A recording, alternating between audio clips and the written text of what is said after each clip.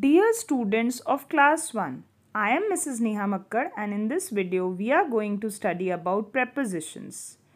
Students, prepositions are also known as position words. Prepositions tell us about the position or location or the relation of one object with another object in the sentence.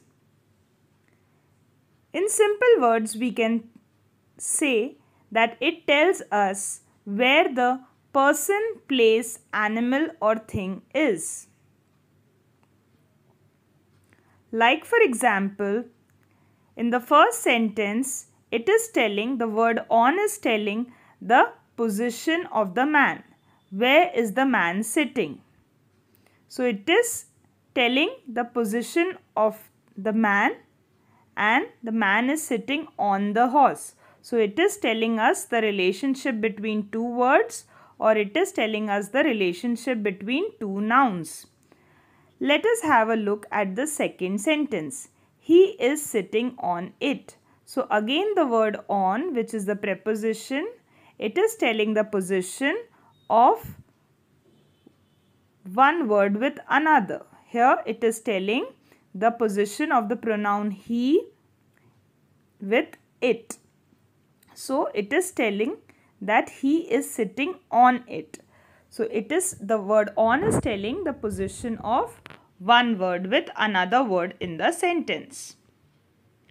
Now students, the prepositions that we are going to study today in our today's video are on, in, under and near.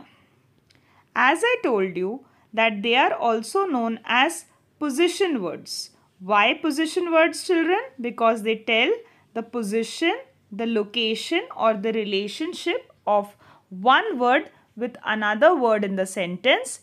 It can be the noun also and it can be the pronoun also.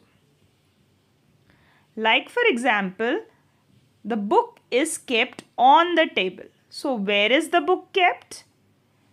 It is kept on the table. So it is telling the position, the location of the book, or in simple words, where is the book kept?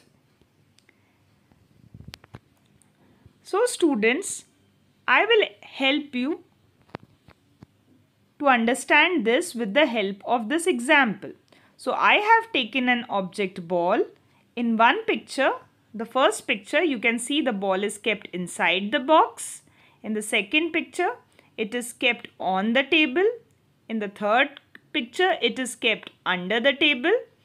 And in the fourth and the last picture, the ball is kept near the table.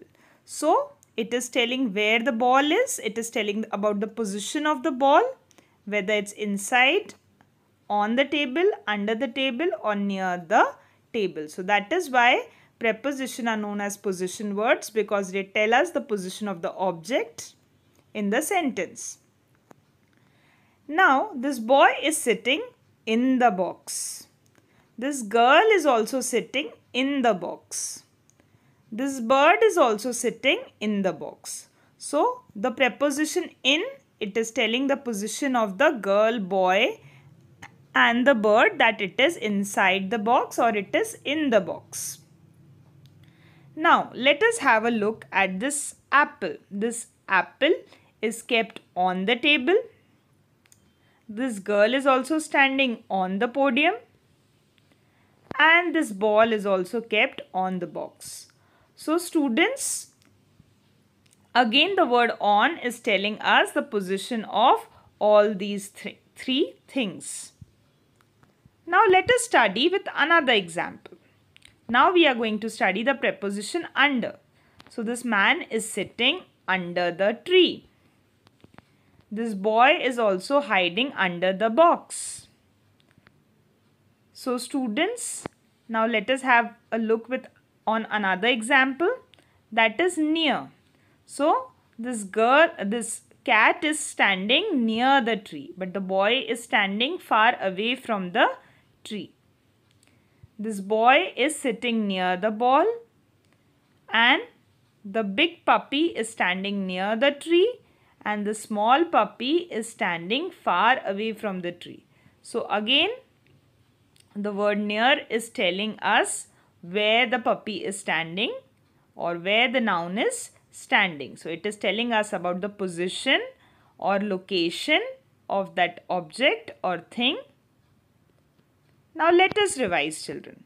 So the prepositions that we studied today, in the first picture, the vase is kept on the table.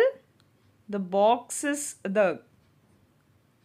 is kept inside or in the box. The cat is standing under the table and the scooter is standing near the house. So these all four words, they are telling us the position of the object, and hence preposition are called as position words. Thank you, children.